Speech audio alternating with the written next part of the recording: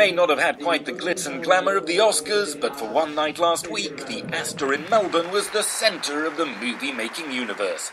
The venue played host to Celluloid Soup, screening for the very first time the 12 shortlisted entries in the Jewish Short Film Festival.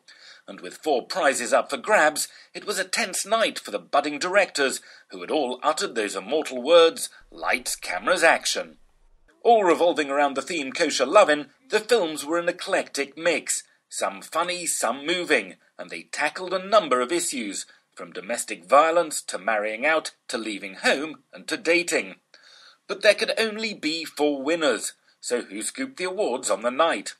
Well, the Open Channel Award for an Emerging Artist went to Jackie Bluestein for Love Matters, which used the laws of kashrut as metaphors for 3 different kinds of relationships.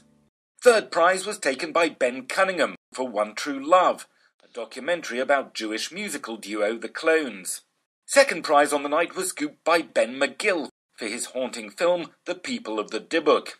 But the overall winner was Adrian Elton with his pastiche pop song, My Girl, She Isn't Kosher. My girl, she isn't kosher, but she tastes fine. She's more like bottled German caramel wine. Of course, you may not agree with the Celluloid Soup judges, but fortunately, though the awards night may be over, one prize still remains. The AJN Reader's Choice Award. To select your favourite flick from the film festival, visit jewishnews.net.au/Celluloid Soup finalists, where you can watch all the movies and vote for your favourite. Zeddy Lawrence, JNTV.